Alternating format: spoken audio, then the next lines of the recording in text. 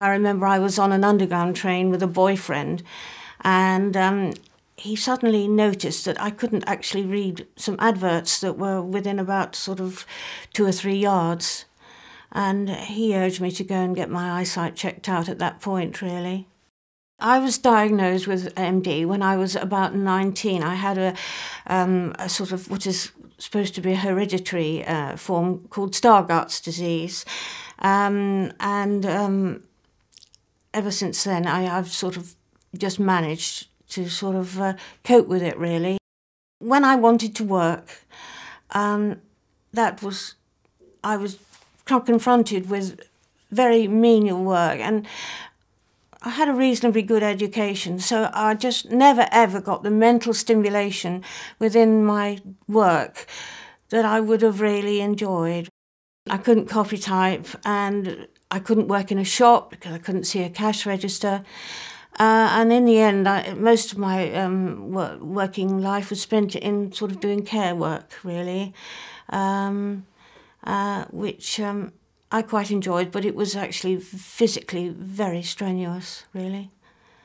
But having said that, it brought me into contact with old people, so who were suffering with AMD. And so because I had it myself, I was able to give them that sort of special understanding. It was the fact that they seemed to have been rather abandoned, and whereas I had all my visual aids well and truly set up, old people just seemed to be abandoned, and they didn't even know about visual aids. They didn't know what they were entitled to. Well, really, I relied on magnifiers, which over the years have got stronger and stronger. I think I started off with a +6 initially, and I've gradually, now I have to use a +9 or a +10, and I now have to use lights as well because I have early cataracts. I use colour a lot. I use I have red handles to my knives, and my purse is red so that I can see it in my handbag, and generally I sort of managed to cope with it, really, in a fairly positive way. It's the public perception of you.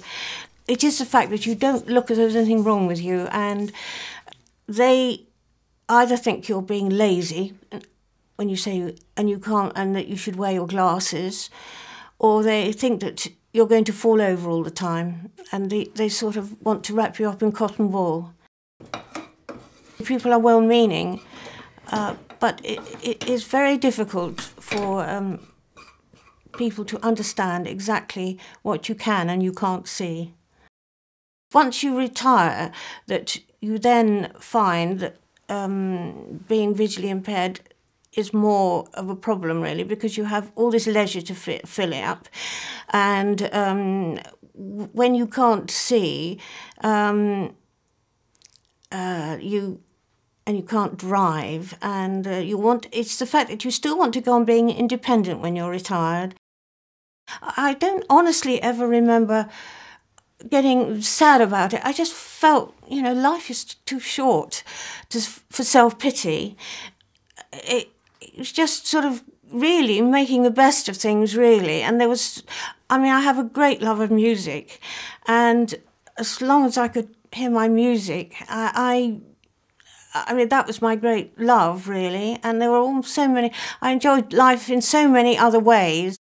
My advice to people who have been diagnosed is to join organisations, every organisation that is interested in or is supportive of the condition, and to do as much research as they can into what will help them. Also, as I say, visual aids are really vital, but I think some people will immediately go out and spend a vast amount of money on equipment, sort of thousands of pounds, because they're just desperate.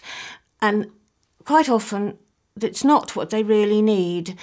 An awful lot of visual aid equipment is very expensive, and there are often much cheaper options. If you go to exhibitions, they're always very crowded, but just explore the visual aids particularly, and join organisations that sort of self-help groups and everything specifically like that, and persevere.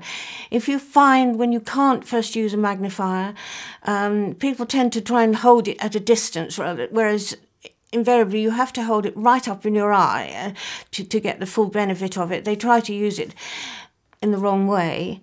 And also equally, if you love books, really have audiobooks. Although you've always read, have audiobooks. Don't struggle and go on struggling trying to read, because I find my audiobooks invaluable, really. Just as I say, approach it with sort of a sort of spirit of challenge, challenge, and the fact that you're not going to be beaten, really.